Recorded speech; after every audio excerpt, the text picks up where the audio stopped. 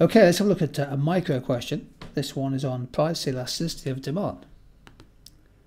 Here's our question. A consumer spends the whole of his income on just two goods, good X and good Y, and we're told, and this is important, that demand for good X is price elastic. It's responsive to a change in price. Everything else remaining the same, what will be the effect of an increase in the price of X on this consumer's spending on good X, total spending, and on the quantity he buys of good Y? Have a go, press the pause button, and when you're ready, come back to me and I'll have the right answer for you and the explanation. Okay, so the answer to this question, what did you get? The price of X has gone up. They're only buying two goods X and Y. The answer is, it's going to be D. They're going to spend less on good X and they're going to buy more of good Y.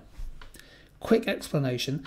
The key to this on the left hand side is elasticity. Actually, in this diagram I've drawn an elastic demand curve and I've shown a fall in price. Of course, the question is about an increase in price. But can you see if the price goes down when demand's elastic, then total revenue, total spending goes up.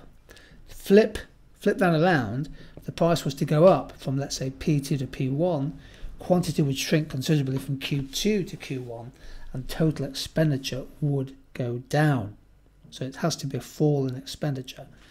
And given that the consumer is only buying two goods X and Y, if X becomes more expensive and all else remains unchanged, this will cause a substitution effect away from X. The consumer will use more of his or her budget to buy more of good Y. That's why that's the answer to this question.